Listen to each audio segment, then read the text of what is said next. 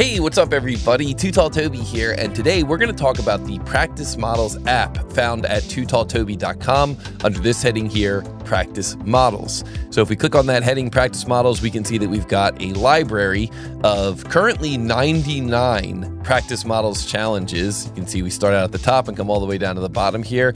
And as users complete these challenges, their name gets added to the Community Scoreboard. So we can see here on the Community Scoreboard up at the top, we've got none other than J-Mac using Onshape and has completed 90 of these challenges. Currently we have 99 and Jamie has completed 90 of these. But as we scroll down through this Practice Models Community Scoreboard, you can see that we've got users from all over the world using all different 3D CAD packages to complete these 2D to 3D Practice Models challenges. So what are the Practice Models challenges? Well, again, what we do is we start out here at TooTallToby.com and we can click on this Practice Models link. The URL is TooTallToby.com/practice. And here we see this entire library of practice models. We start out here at level 1, and as we go down through these different practice models challenges, we get to level 2, level 3, level 4, level 5, all the way up to level 11. And what this represents is the year 2024 and the month November. So every month we are adding new practice models. We add one every couple of days, and we end up with 10 new challenges every month. But the problem is that currently I cannot click on any of these challenges and actually take the challenge, and that's because I need to log in with my free TooTallToby user account. So you can see here, you can click log in to your TooTallToby user account, and then you can either create a new user account for free, or you can log in using your existing account. So I'm going to log in here, and then I'm going to go back to Practice Models. And now we see that underneath each of these Practice Models challenges, there's a little gray button that says click here to practice. So let's say we go to the second challenge here, 240102. It looks like the complexity here is a tier 4 complexity, and this is a machined part. So I click here to practice, and then I'm presented with some new information. So we can see here that the drawing name is bearing bracket. This is a tier 4 part, it's a machined part, and the skills tested are symmetry. We're also going to see that over time, these tutorial videos are going to be filled in. In fact, I'm actually going to start doing that today. So as you go through and look at these challenges, if you get stuck, there should be a tutorial right there waiting for you. Next, we can see what's called the completion ratio. So the completion ratio here is showing us that there are 1,541 people who have done at least one practice model, and of that group, 974 have completed this particular model. Now, what does that mean to complete this particular model? Well, what it means is if we scroll down here, there's a button that says click here to begin.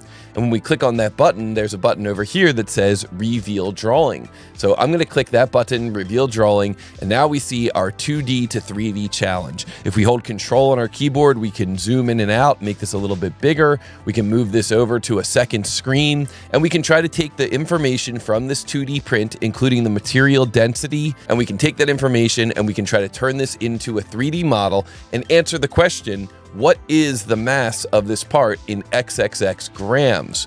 So I'm just going to scroll back out here, and we're going to see that there's an answer field over here for mass. I'm going to type in the mass for this one, 537, and I'm going to press enter, and oops, that is incorrect. Your answer of 537 grams is not correct within the specified tolerance. The clock is still running. Please continue to solve. So you are challenged to take these 2D prints and turn them into 3D models. And when you get these challenges correct, what you're going to see is that here on the Community Scoreboard, your name is going to be added and your challenges are going to be added. You're also going to see that you're going to be able to click on your name on the Community Scoreboard, and you'll be able to see a record of all the time that you've put into this app. So for example, J-Mac, who's done 90 models, has spent a total of 18 hours, 56 minutes, and 43 seconds on the Practice Models app doing these challenges. That gives him an average time of 12 minutes per challenge, or 12 minutes 37 per challenge. And we can see over here that we can filter out different challenge tier levels. So if we wanted to see if Jamie's getting better at his tier 4 challenges over time, well, we could just filter this out and only show the tier 4 challenges, and then we can see Jamie's results.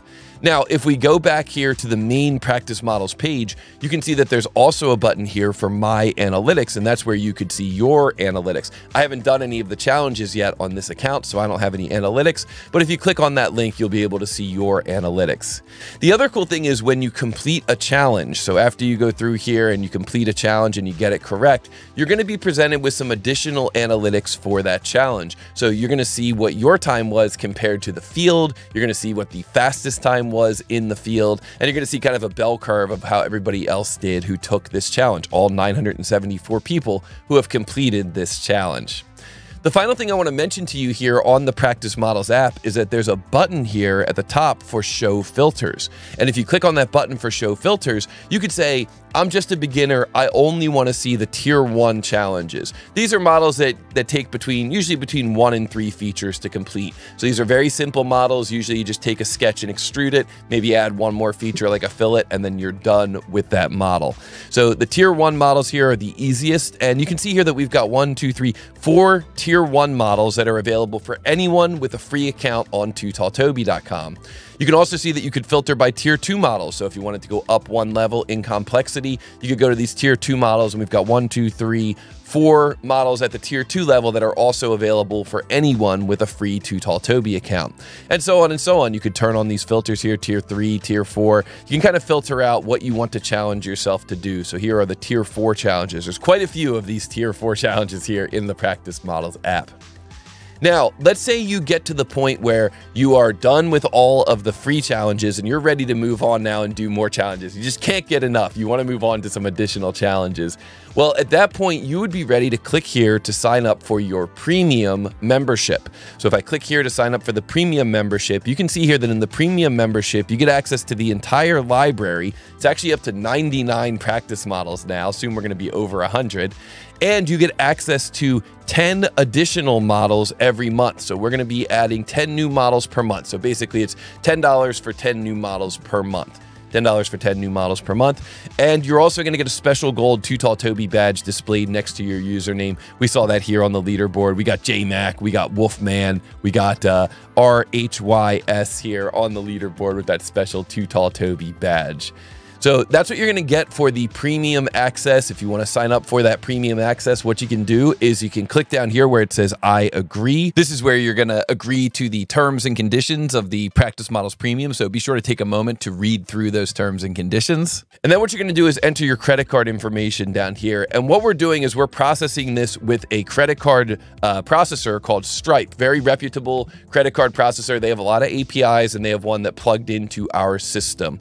So I'm going to use Stripe here, and I'm actually going to just do this live. I want you guys to know that I trust the system.